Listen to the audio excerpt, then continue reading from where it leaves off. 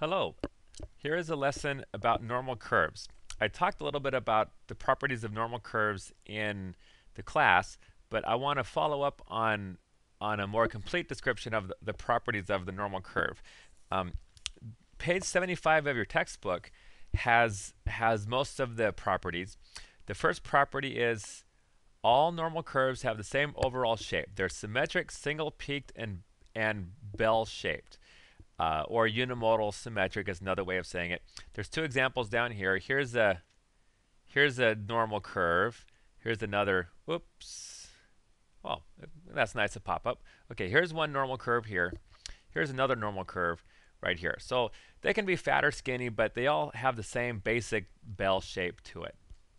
Okay, the next property of normal curves is any specific normal curve is completely described by giving its mean and its standard deviation.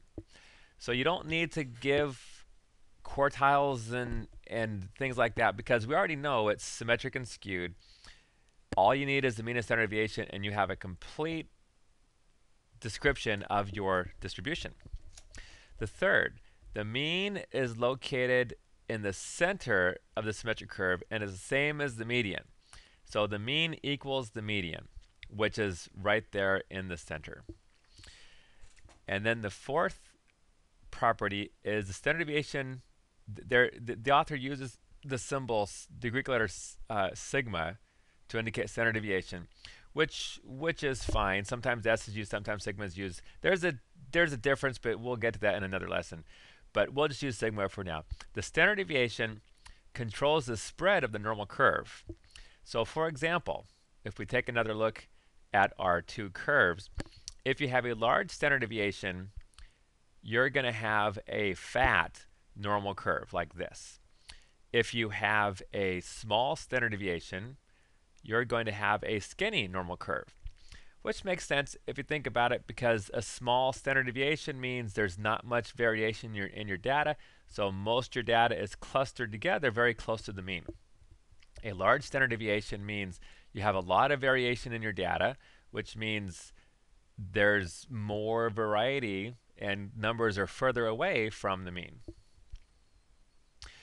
All right, so those rules are all nice and helpful, but there's one rule that is probably more important than all the other rules put together, at least on homework and so forth. And that is called the 68, 95, 99.7 rule right here. Sometimes this is known as the empirical rule as well, but this author calls it the 68, 95, 99.7 rule.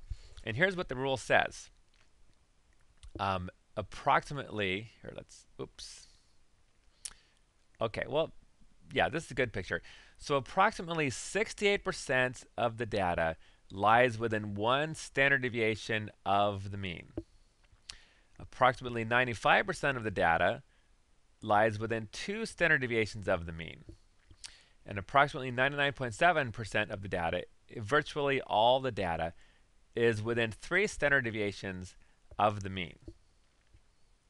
So let me say that one more time because it's so important.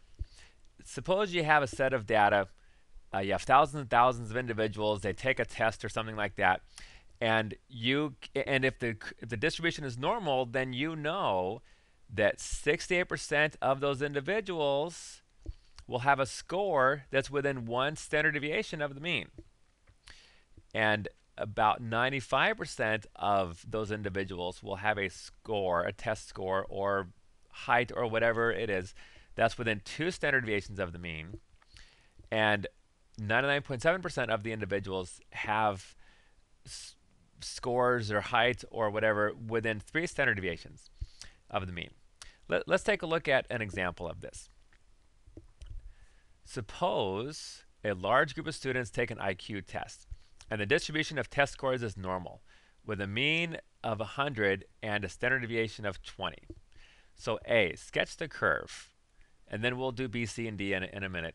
So to make a sketch of this curve, we know it's normal. They tell us in the problem right here, the distribution of test scores is normal. In fact, pretty much every single question in chapter 3 it'll say blah, blah, blah, blah, comma, the distribution is normal, comma, and blah, blah, blah, blah, and then find this and this and this and this. And so if you know that it's normal because it says so in the problem, then you know that your distribution will look something like this. So here's our sloppily drawn normal curve. Okay, the mean is 100. That's the mean test score. That goes right there in the middle. Mean and median are the same with normal curves.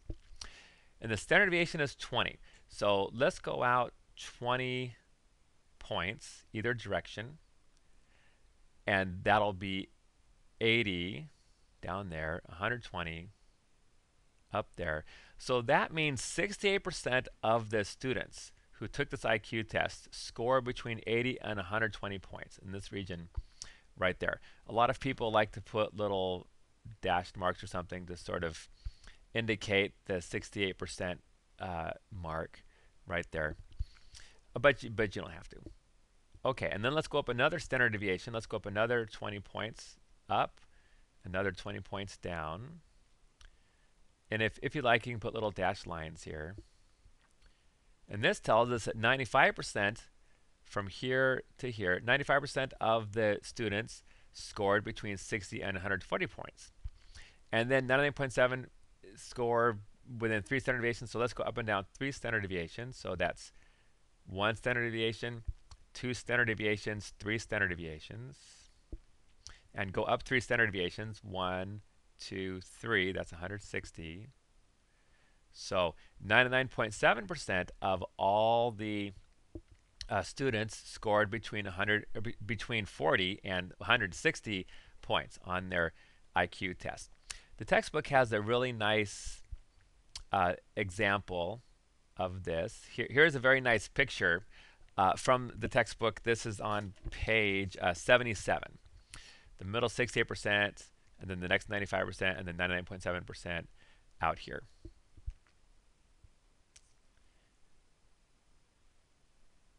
And that's it. Let me find the off button here.